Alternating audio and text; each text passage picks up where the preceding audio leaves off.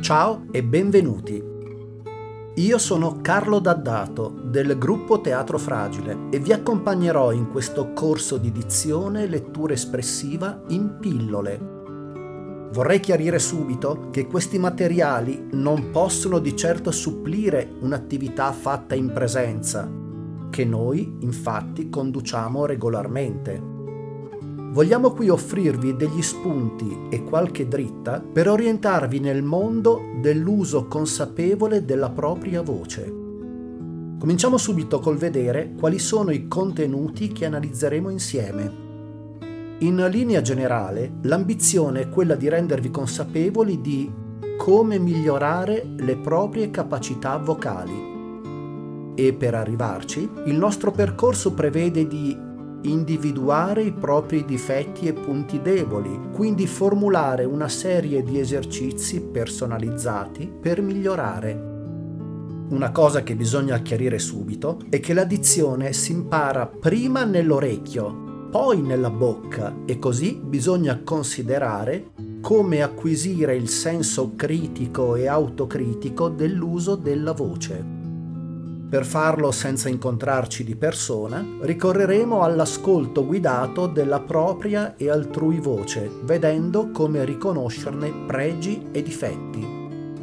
Leggere o parlare va bene, ma come? È per rispondere a questa domanda che esamineremo come individuare il registro interpretativo di una lettura, e cioè come diversificare lo stile a seconda che si tratti di una relazione a un convegno, di una poesia, di una lettura sacra, di una fiaba per bambini, eccetera.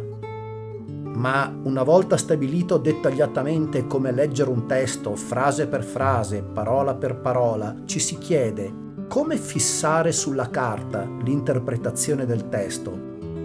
Per venire incontro a questa esigenza, abbiamo messo a punto un sistema di segnatura dei testi in modo da renderne ripetibile l'interpretazione, come si fa con lo spartito per la musica.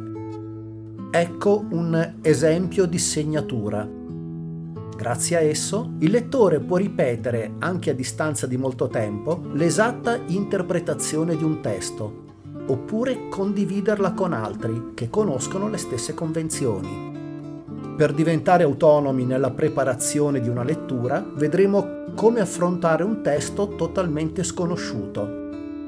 In pratica, come predisporre l'elaborazione di una scaletta standard per lavorare su un testo. Soprattutto nei testi di narrativa per bambini, ma anche per adulti, è importante riflettere su come stimolare la propria creatività per caratterizzare le voci dei personaggi di una lettura. Senza aspettare una miracolosa ispirazione che non si sa se e quando arriva, vedremo dei metodi per ricercare in modo vario, coerente e ripetibile le caratterizzazioni vocali di un testo. La lettura in pubblico non è solo un fatto sonoro, ma anche visivo, così vedremo come mantenere il livello gestuale e visivo all'altezza dell'interpretazione vocale. In pratica esamineremo il gioco degli sguardi per tenere l'attenzione di chi ascolta e dei modi per migliorare la presenza scenica e la gestualità elegante. Grazie e alla prossima!